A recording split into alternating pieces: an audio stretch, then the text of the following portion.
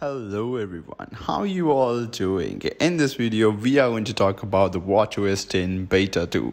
My name is Jay and you are watching Tech Hype. Let's get right into today's video without wasting any more time. Alright, so starting up the video, let's talk about the size of this update.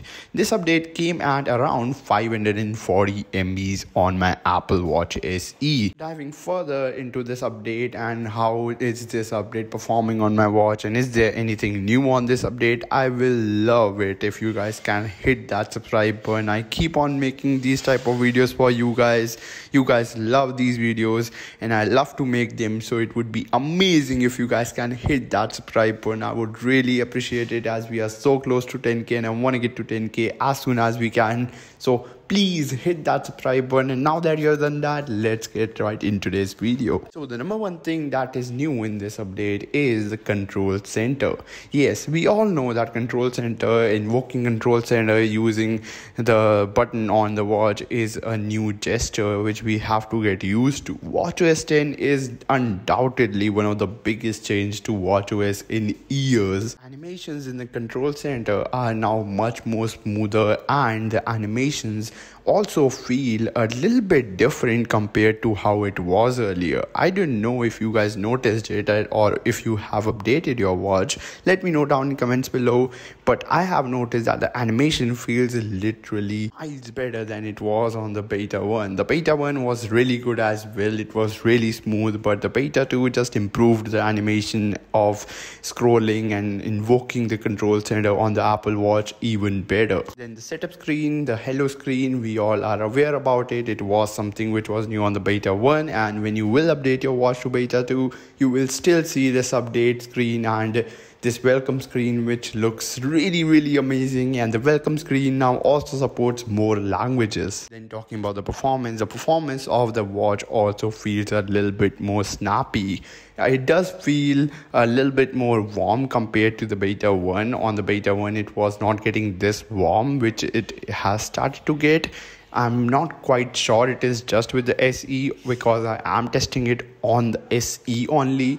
Let me know down in comments below, is the beta 2 making your watch a bit more unusually overheated as well, because this is something which is very normal on beta. So even if you are experiencing a little bit of overheating on your watch, don't worry, that's pretty normal. I have been here for years and I know how betas do tend to just react to this update, so this is completely normal. It will be fixed in the next beta, and my watch does seem to get a little bit unusually warm when using it. Then talking about the storage, after updating my watch to this update, as I told you, it was about 540 MBs on my watch. So after updating my watch, I freed up around 200 MBs on my watch. So if you do store something on your watch, and maybe if you are low on storage on your watch, which I'm not quite sure if you are, because it is really rare that people are low on storage on their watch. But even if you are low on storage on your watch,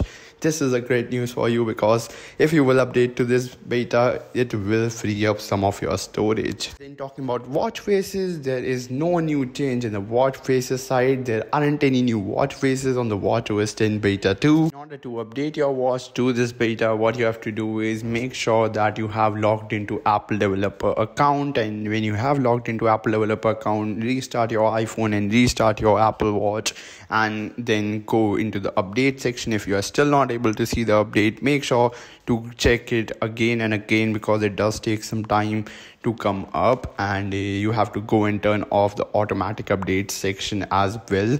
Only then you will be able to update your watch to the WatchOS 10 beta. I do not suggest anyone of you guys to update your watch to the WatchOS 10 beta, because betas are really unstable and there is no way to go back to the public version until and unless the RC. What is an RC? RC is an release candidate. What does this mean is Apple gives the RC update to developers. You will receive an RC update. That update is basically the public release, which will happen in September. So before people will get the official version of WatchOS 10, you will have the access of the official version a week or 2 weeks before they will have then you have to remove the developer profile, and then only you will be able to get back to the normal cycle. And but that time will be too late, so I won't suggest any one of you guys to update your Apple Watch to this beta. That's pretty much it for today's quick little episode. I know this was a quick one, but there aren't anything majorly new in this beta to talk about. Still, if I will find anything new, I will let you guys know on my Twitter and on my YouTube. So make sure to hit that subscribe button, or if you haven't already, please hit that subscribe button. It means a lot to me as we are so close to 10k and I want to get to 10k as soon as we can. Hit that subscribe button, and now that you've done that, thank you so much for watching this video till the end. And this is me, Jay, aka Tech Hype, signing off. Peace.